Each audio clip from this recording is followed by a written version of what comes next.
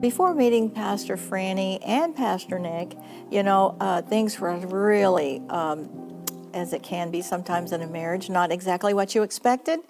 And, I'm like, oh God, what have I done?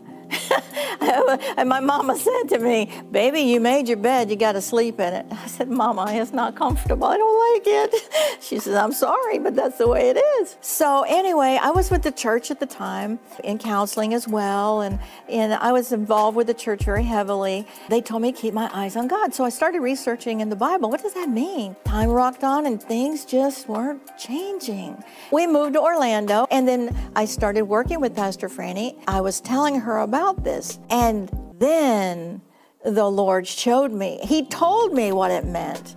And I believe to this day that that would not have happened unless I had been under the anointing for me to surrender, to be able to listen, because I was hard-headed. The Lord told me that my wicked way was judgment.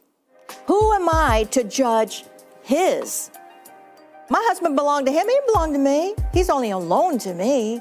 Who am I to sit in the judgment seat of Christ? That's a far greater sin that my husband could ever, or anybody ever do. So who's wicked? I was so wicked. And I cried and cried and cried. And it makes me cry now that I did that.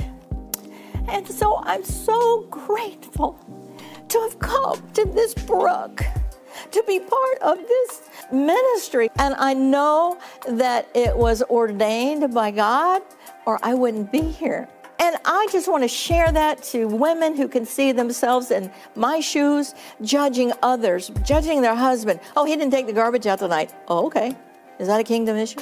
Is that life and death? No. Forget about it. Love him where he's at, because I promise you it will pay off.